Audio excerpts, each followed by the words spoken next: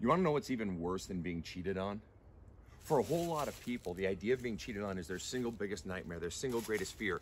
But when you've been cheated on, you discover there's something even fucking worse. You want to know what it is? It's when the other person doesn't fucking admit it. You may even have a mountain of evidence, or your gut instinct when you're in your most calm state knows they fucking cheated, but they don't admit it.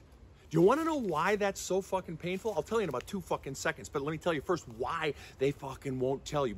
A, they don't have the fucking decency to give you the truth, but why? Because they're taking their own protection from your backlash, from you being disappointed, from my protection from me looking like a bad guy. So I'm gonna deny it so that I look good and no, I didn't do it, and fuck you, basically.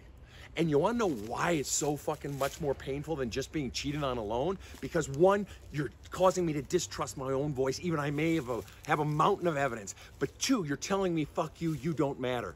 You told me yesterday or 2 years ago that you love me, and now you won't give me the fucking truth. You're protecting yourself at my own expense, and so as a result, I think I'm no good and I don't matter. So let me ask you this, whose bullshit are you believing, even when their mouth is yammering, but you know they're full of shit?